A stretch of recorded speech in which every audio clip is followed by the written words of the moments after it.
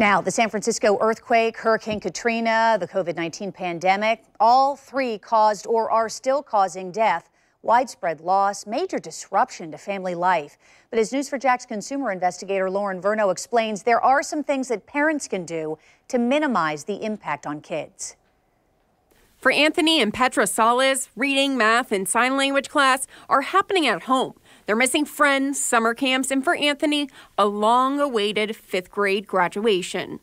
I've tried to give them permission to just cry and be upset because this is not a fun time. Jessica Dim Bartlett is a developmental scientist studying childhood resilience during natural disasters. Be looking out for times where there's much more anger or clinginess or acting out. Social scientists have studied the effects of natural disasters on children and can apply some of the lessons learned about resilience to the current pandemic. Adults can reassure children about their safety and the safety of loved ones and tell them that it's an adult's job to ensure their safety.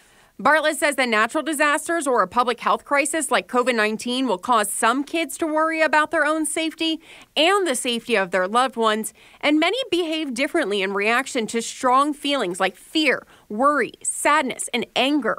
Bartlett suggests parents think of the 3 R's: reassurance, routines, and regulation. For regulation, parents can guide kids through mindfulness activities. Cynthia Solis posts their daily routine.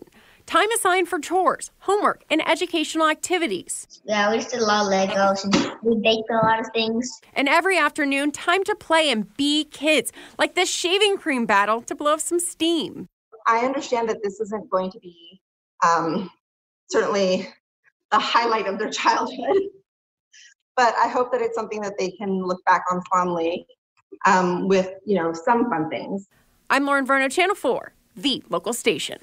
It is hard right now, no doubt. Experts suggest that even short periods of quality time can really bolster a child's sense of safety and security during these scary times. Also, consider setting up regular times for the kids to talk with their grandparents who they may not have been able to see for the last several weeks.